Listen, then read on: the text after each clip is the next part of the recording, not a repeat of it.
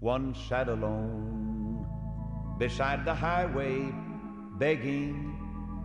His eyes were blind, the light he could not see. He clutched his old rags and shivered in the shadows. Then Jesus came and bade his darkness flee.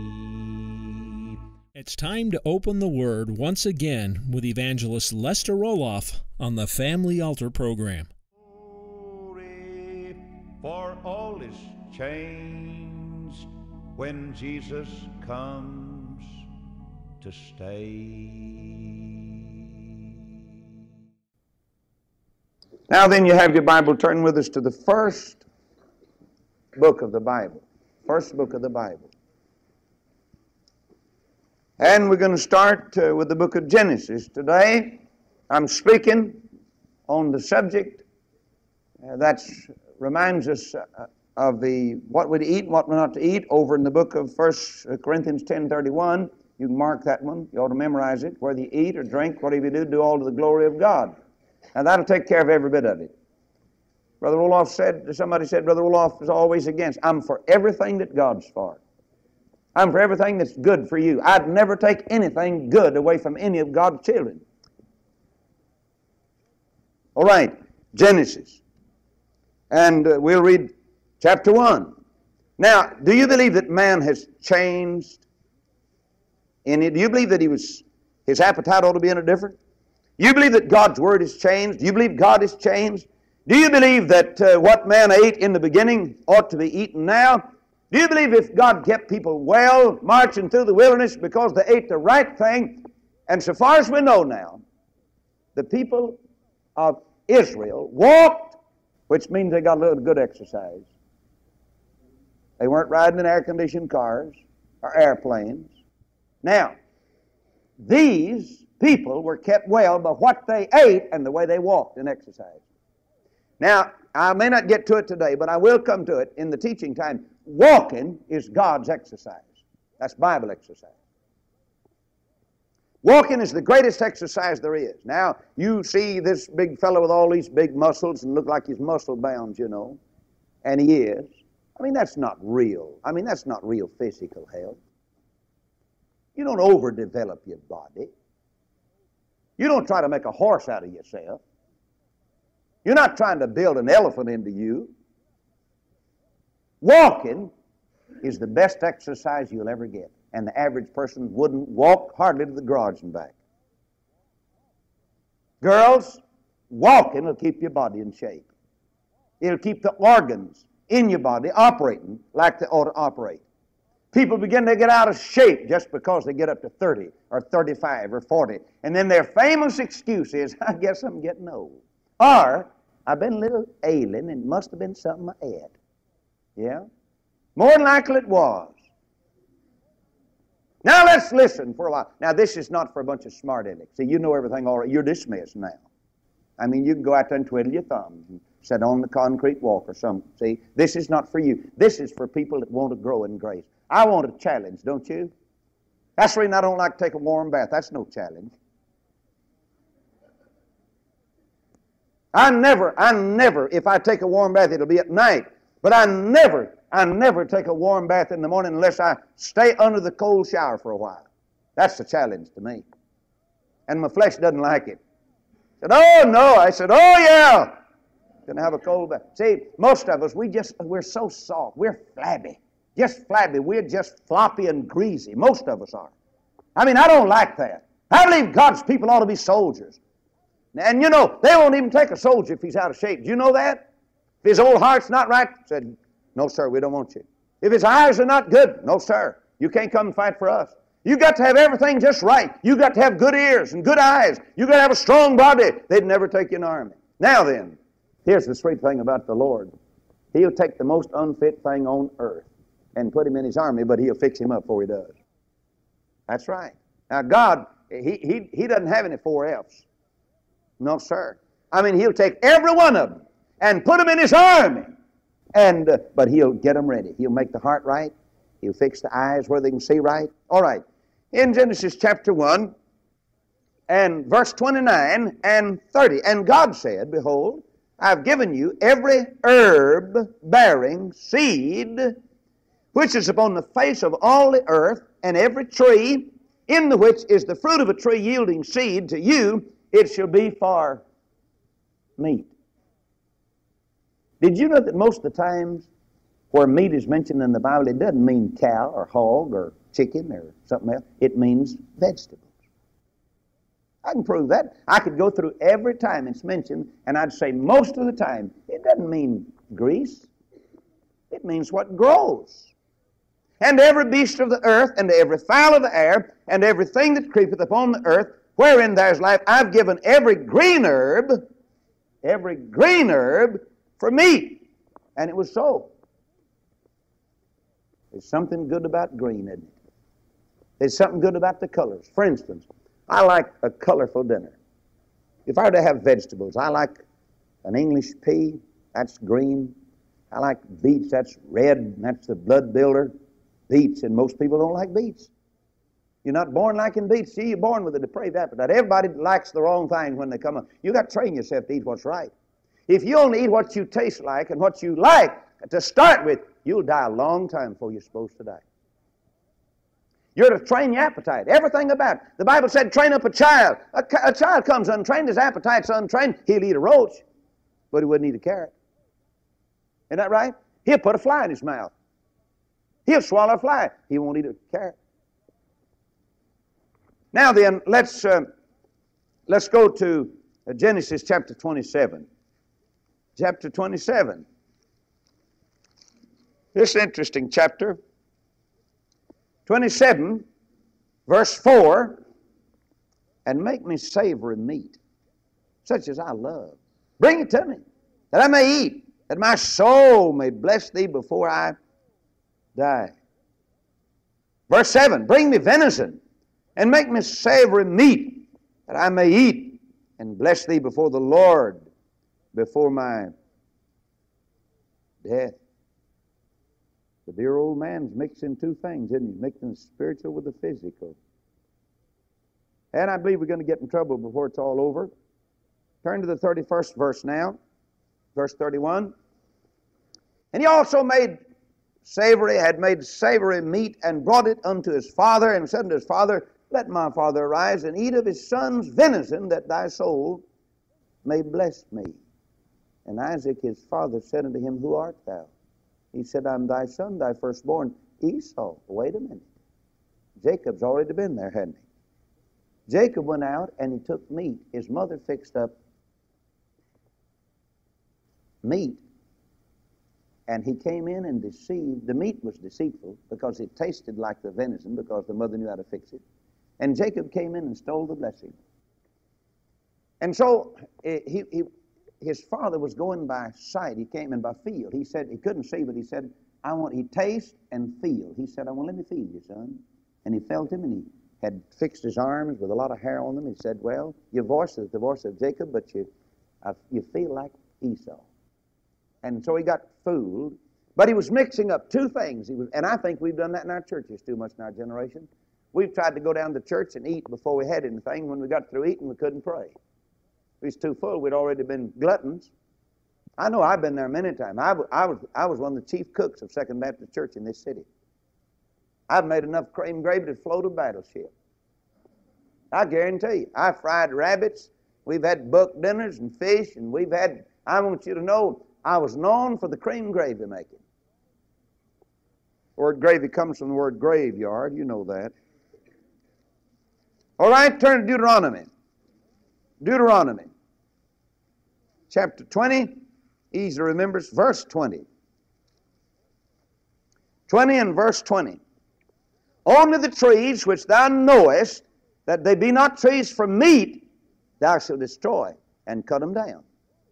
And thou shalt build bulwarks against the city that maketh war with thee until it be subdued. That's reasonable, isn't it? Isn't that sensible? He said, now, you go out there, and if you find a tree that doesn't bear any meat, that is, if it doesn't have something good to eat on it, cut it down. He said, just whack that right down. But he said, if it's good for meat, he's talking about meat. Well, you'd say, what do you think that means? Pecans, walnuts, hickory nuts, fig trees, any kind of tree that has something good on it that you could eat. Isn't it sad that you can go all over Corpus Christi and you can't find one tree hardly that's got a thing on it fit to eat? Did you know you can go north and in the apple country and you'll find every tree in the yard except an apple tree?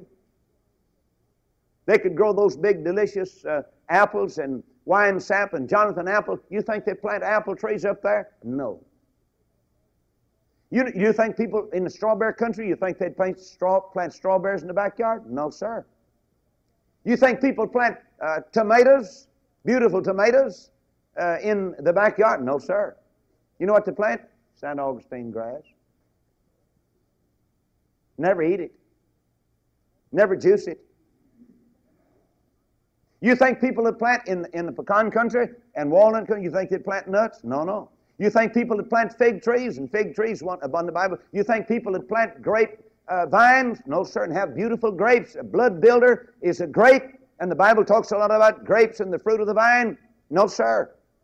But you see, we're closing in now on the health of the American people. We're dying like flies because we refuse to eat out of the soil and fix it and prepare it and rebuild it. And now then, we're going to pay the price by dying.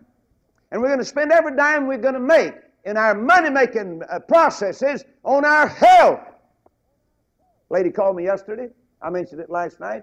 She said, Brother Olaf, I've had my little girl, 14 years old, in the psychiatric ward for 30 days, $50 a day. That's $1,500.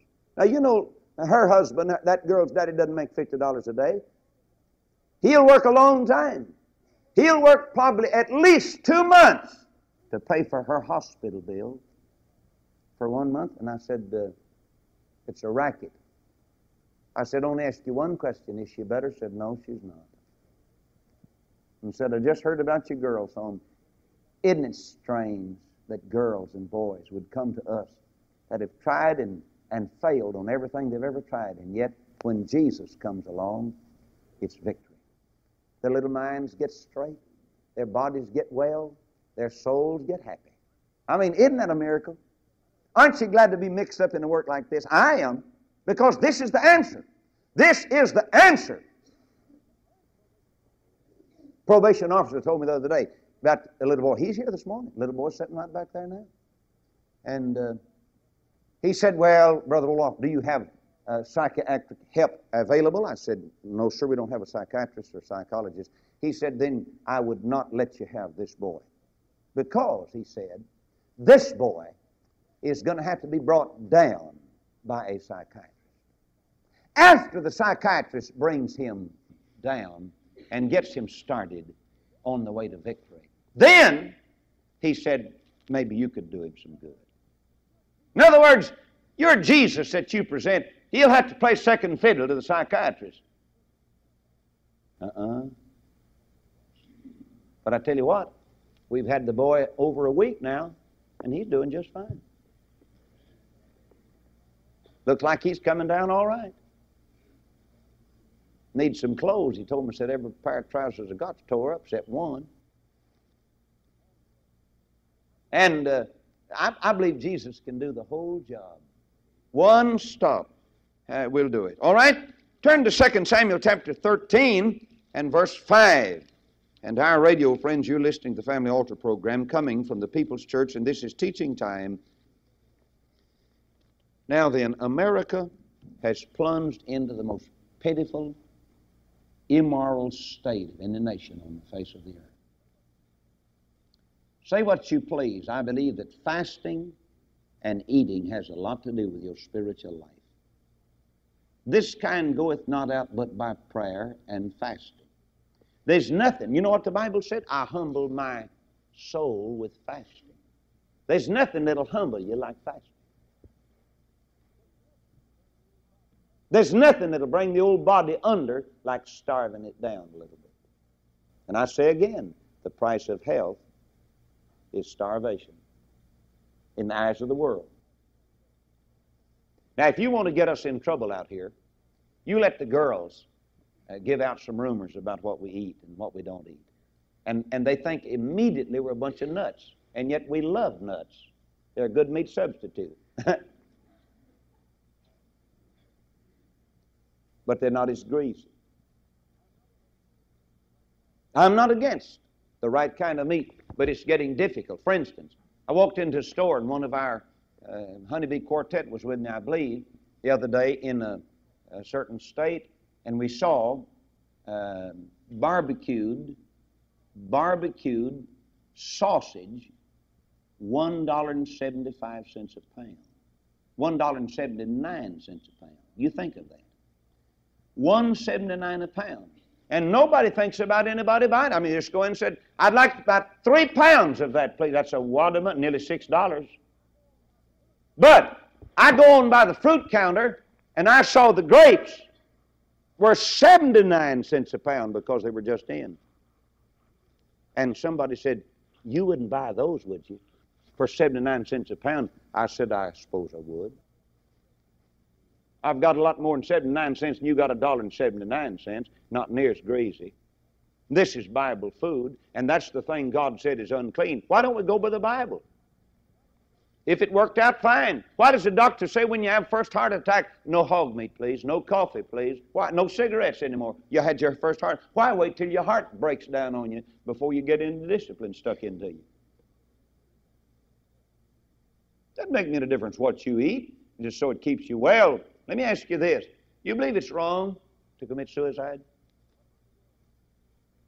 What would the world think of me if they read the paper in the morning and said, Evangelist Lester Roloff killed himself last night? He took a gun and shot himself. Cut his wrist or cut his throat.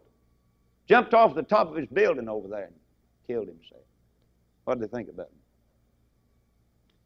I know what they'd begin to say. Half of the town would say, you know, I always thought there's something strange about that guy. I knew he's some sort of a nut, and he finally lost the rest of his marbles and killed himself. Mm-hmm. Now then, what do you suppose I ought to be doing up here in the pulpit today? Suppose I say to you, if you eat the wrong thing, you're committing suicide. But the world doesn't mind it as long as you do it gradually. And you can go out here and commit suicide by eating and drinking and taking liquor and dope and eating grease and a bunch of junk, and they'll just think you're a real guy.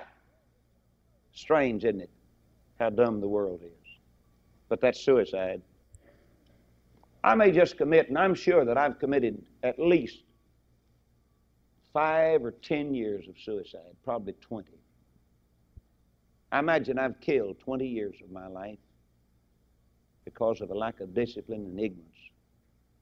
And mainly ignorance. Nobody ever told me. I'm pretty sure my mother died at least 10 or 15 years before she was supposed to because nobody told her. I got to her just too late because I just started out. And she went through a healing crisis, and it scared her to death and scared everybody around her. And I sent the little lady that taught me up there to help her. And a lot of times when you start cleansing your system, I'll tell you, you get sicker than you ever was before. And you take that as a sign, this thing's killing me. No, it's curing you. Now, the doctor can do anything and get by with it. The fact is, he can bury all his mistakes, and everybody said the operation was a success. The patient just died. And you know what I'm talking about, don't you? And you're not going to get your system clean and go through a real cleansing process without having some repercussions, and that's what scares people. There's a lot of dust and dirt that you stir up in a house when you start spring house cleaning. And it's allowed to give you asthma, and I don't know, it's allowed to give you other stuff, but let me tell you something. The same thing happens when you go start to cleanse your system. Now, it wouldn't if you had been doing that regularly. Everybody ought to go through a cleansing process at least 4 times a year. That's once every 3 months. A car has to have it. The engine has to have it. L.M. Dyson's back there, and he's the big diesel man and the boat man. But I'll guarantee he knows the secret of his big old boats that go out there that has made here in Beverly a he knows clean motors and clean engines. Brother, he's got filters and he's got the best oil and he's got everything. And he watches those engines and run log books. And old Dave back there, my mechanic, on that 411 and 206, I'll guarantee he's got log books. He enters every time he changes the oil. And you're just supposed to go so long, and there it is. And he tunes this up and he changes the plugs. Why don't we do something like that for these poor old bodies? But we just let them run and run till they rattle, until finally they begin to come apart. And then we run to the doctor and said, could you give me a right quick cure? I don't think so. Took you 40 years to get like that. Now you want to get well with a little hypodermic, don't you? It'll never be. You've heard me say, and I say it again, the most miraculous thing about the miracle drugs is that you can take them and still live. I'm talking to you, if we go back to the natural living, and let the Bible be our guide. God knew about us. He made us. You know where the manuals come from with the Chevrolet or with the Cessna or with the Piper airplane? You know where those come from? They come from the factory that put them out. Amen?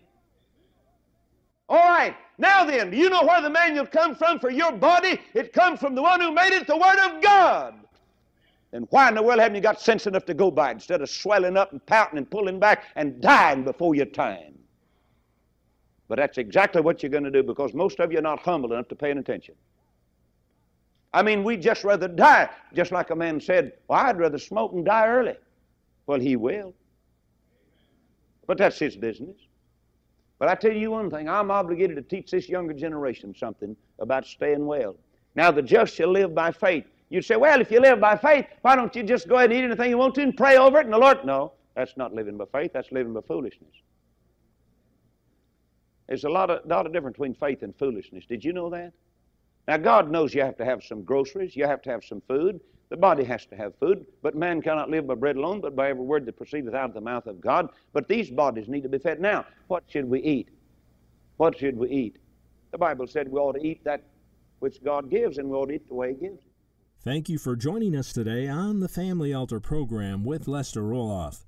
You may listen to the preaching and the special music of the Family Altar program 24 hours a day when you visit our ministry website, roloff.org. We love hearing from our listeners. If this broadcast has been a blessing to you, please write to us at Roloff Evangelistic Enterprises, P.O. Box 100, Fort Thomas, Arizona, 85536. Again, that's Roloff Evangelistic Enterprises, P.O. Box 100, Fort Thomas, Arizona, 85536. This broadcast is made possible by the prayers and financial support of listeners like you. Thank you for partnering with us, and remember that Christ is the answer.